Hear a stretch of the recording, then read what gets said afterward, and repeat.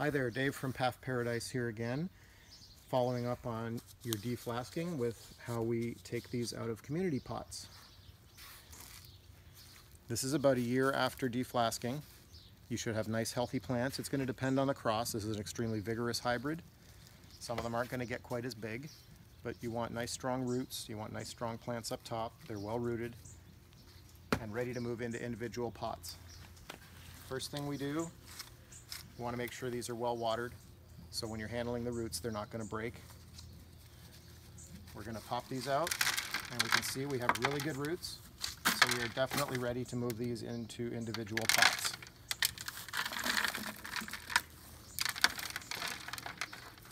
As we separate them, tease them apart carefully. I always pull out the biggest plants and put them in a pile with the biggest and sort them out that way, so then these little guys get set aside for smaller pots. We've got our pots ready. Generally we need 2 1/4 inch rose pots and the 2-inch squares. It's whatever pot you prefer. These are what we prefer. They stack together nicely in the trays and have good depth for the larger plants. Perfect timing. You can see if you look closely there's new root tips emerging, so these are going to jump right into the new mix. We're doing this in May, good time of year, springtime. New growth is starting. Slide it into the pot, clean off all the old bark, clean off any soft roots. You have our bark mix ready. It's our standard seedling mix of classic orchiata, some perlite, about 30% perlite, and we use a little bit of charcoal.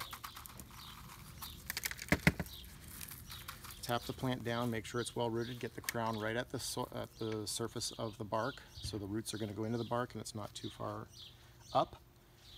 We stack our trays with the plants at about 10 to 4.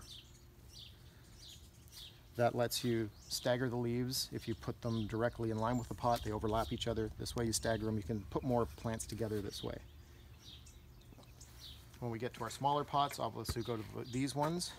Then when we have our leftovers after we've potted out some decent sized ones, the little guys get composted. You feel free to grow them out yourselves. This is a complex hybrid. This is probably going to take 10 years to bloom. Nobody needs that.